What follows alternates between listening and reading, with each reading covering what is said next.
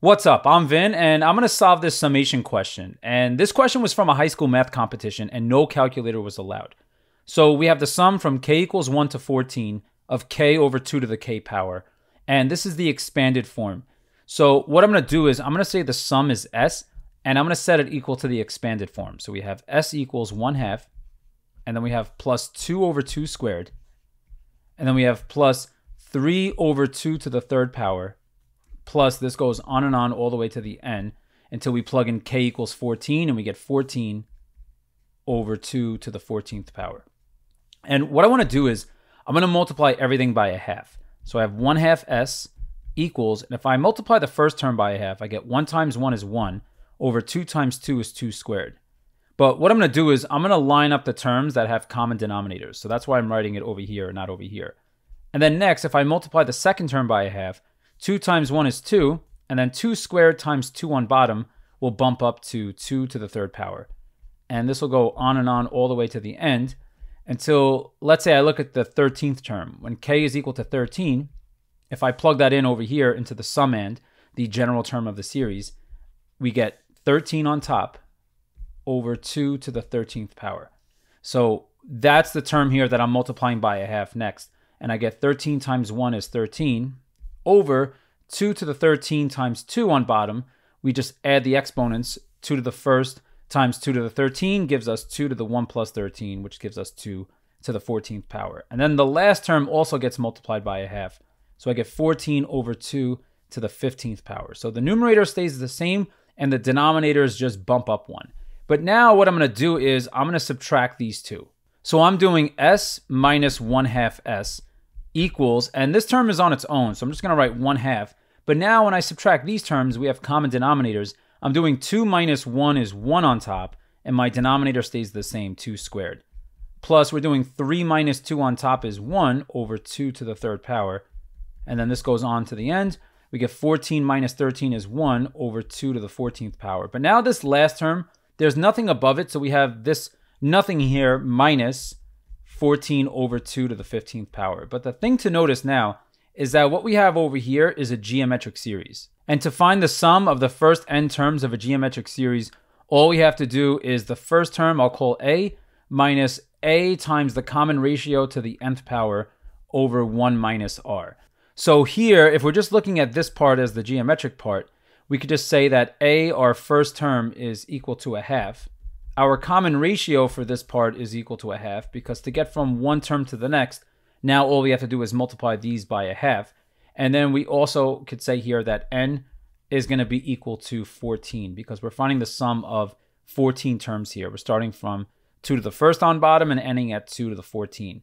So this part after the equal sign we could say is a half minus 1/2 times r. And r is also a half. And we're raising r to the n power, n is equal to 14. And then we divide by, we have 1 minus a half on bottom. So now I'll just carry down the rest. We have s minus 1/2 s is 1/2 s. And then at the end, we have the minus 14 over 2 to the 15. So the rest is just simplifying. So from here, what we're going to do is we have 1/2 s equals, and for this part, what I could do is I could say 1/2 minus, this is 1/2 to the first times 1/2 to the 14. So that we could simplify as 1/2 to the 15th. And we're dividing by 1 minus a half is going to give us a half on bottom. But now notice that we have these common factors. So for this middle term here, what I want to do is I'm going to split this up. So I'm going to say 1/2 s is equal to a half divided by a half is 1. But then I have 1/2 to the 15 divided by 1/2 to the first. So I could use law of exponents and just subtract and do 15 minus 1 is 14. And then I have minus 14 over 2 to the 15th power. So now to close this out, we just have to simplify. So what we could do is we could multiply everything here by 2. So I'm going to go times 2 all the way across. We have times 2, and then times 2 here. So now we have s equals 2 times 1 is going to give us 2 minus, when we do 2 times a half to the 14, just think of this as we have 2 over 2 to the 14th power like that. So we could express 1/2 to the 14 like this. And then this we could say will simplify to 1/2 to the 13th power. So that's how we could express this part. And then similar idea over here. We have minus 14 on top over, I have 2 to the first over 2 to the 15. So this one will cancel, and it'll bump this down to the 14th power. So we have 14 over 2 to the 14th. So now we're getting somewhere. The rest is just going to be simplifying.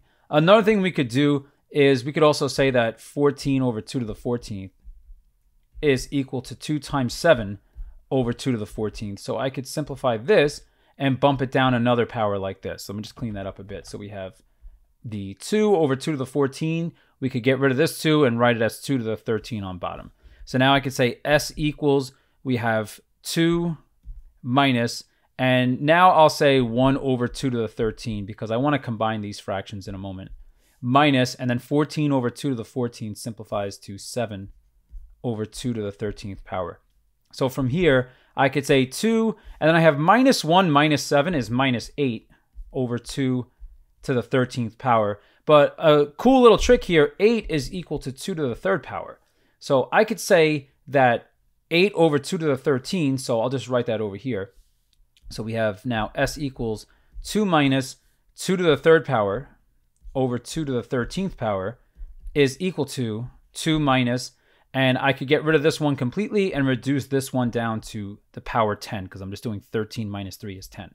So now I have 2 minus 1 over 2 to the 10th power. So now it's just a matter of simplifying this piece here. And I would pick, like, let's say I know like common powers here, like 2 to the 3rd power is equal to 8. If I go up one more, it's 16. And then this one here would give me 32.